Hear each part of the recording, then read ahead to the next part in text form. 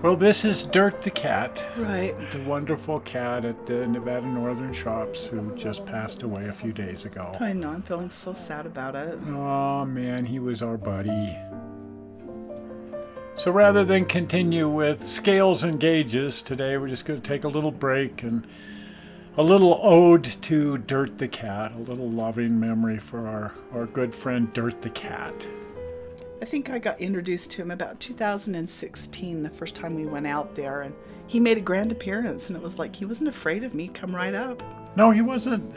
He got used to people. In fact, he loved people. Whenever there was a shop tour or anything, he would immediately show up and lead the tour through the shops. Well, there was an old soul residing in that cat, because I swore he was an old locomotive engineer from back in the day.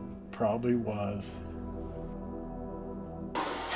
For those of you who don't know, the Nevada Northern is a fabulous railroad out at Ely, Nevada, in the middle of Nevada's, what would you call it, barren... Nowhere? Nowhere, right squarely in the middle of nowhere. But what an amazing place. It's the land time forgot.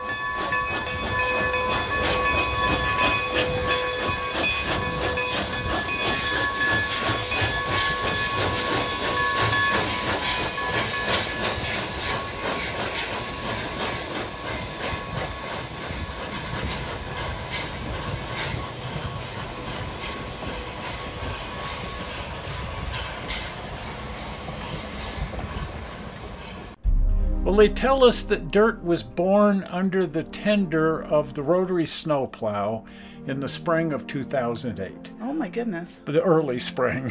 Right. Just about maybe this time of year, as a matter of fact.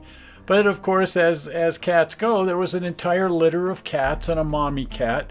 But in no time at all of the other cats just moved on. The mommy moved on, all the other kittens moved on, but Dirt just moved in. Right. Made himself right at home. And he moved into this caboose. This doesn't look much like a caboose, but it's a very deteriorated old caboose. And, well, it just became his home. Well, for those of us that know cats, a lot of times they pick their home. And maybe they'll even pick their name, but they know where it's safe. They do. They're very intuitive. Right. And if they know that it's a comfortable environment and a non-threatening environment, and in this case, all of the shop crew either ignored him or actually took care of him. They started putting out food for him and that sort of thing. And, well, he just got more and more used to the idea that these people weren't going to hurt him, and more comfortable with letting people come up and even petting him. Right. Well, having a cat around is always a wonderful thing. For a start, they keep the mice population down. Well, they also said that, strangely enough, Dirt had the uncanny ability to catch the bats. Oh yeah, probably bats and spiders, and just kept all the bad things away. Yeah, so it's actually a very good thing to have a cat like Dirt in your locomotive shop. And as we also know about cats, they're very inquisitive.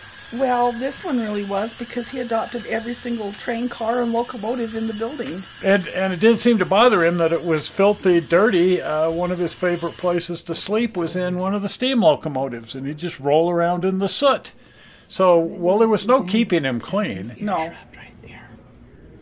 Anyway, his future turned around in 2018. They do a photographer special every winter, and professional photographers come from all over the world, really, to take pictures out here in the snow. And in 2018, Steve Kreis spotted Dirt and thought, well, that's the shot of the day right there. And he dropped down on the floor of the shop and grabbed that famous photograph that went viral on the internet, and suddenly Dirt was internationally famous. Well, he loved to pose for the camera. I've got several pictures of him too, where he just poses. Yeah, you'd pull out your camera and he'd come running. Yep. Well, and none of this celebrity was lost on Eric Menses here at the shops, and he decided to create a Facebook page and a whole internet profile for Dirt. And a bunch of Dirt products, too. Dirt shirts and Dirt cups and Dirt coffee and you name it. Right, he had quite a production line. And pretty soon people were sending in money for cat food, and the best fundraiser they ever had was Dirt the Cat. And in 2020, a new cat showed up. Right. DJ. DJ, another yellow cat. Dirt Jr. And just another kitten here in the shops, and definitely Dirt's protege. Yes. And so everybody fell in love with DJ, although DJ, well, he'd be there and then he'd vanish for days at a time. He's a typical kitten. Yes, and that's not a real mouse, that's his baby. That's his baby, that's his toy. Yes. But as time is going forward here, DJ, as he's growing into a regular cat, he's also growing into a regular fixture here in the shops. Yeah, but they say he's growing into his paws. Growing into his paws, and he's pretty content now to do just as Dirt did and just live here in the shops. Right.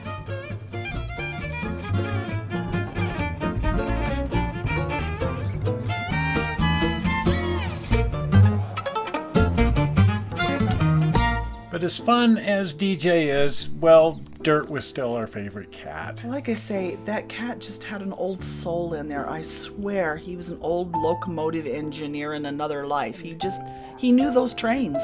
He did. From the moment he appeared here, he just knew his way around these trains and these shops and became a fixture. Right.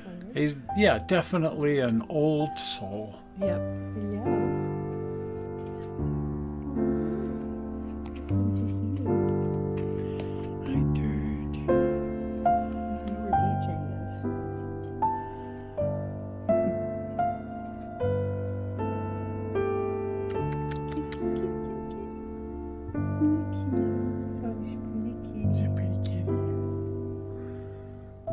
Well, we were out there in May last year, and the crew around here didn't feel it was safe to have Dirt over in the foundry living in that caboose.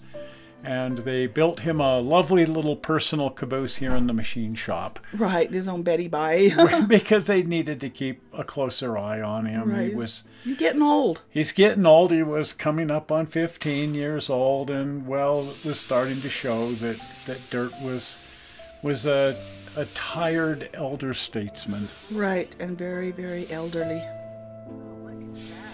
Well, and he seemed just content to stay in the nice heated machine shop in his Betty Bye. Kitty.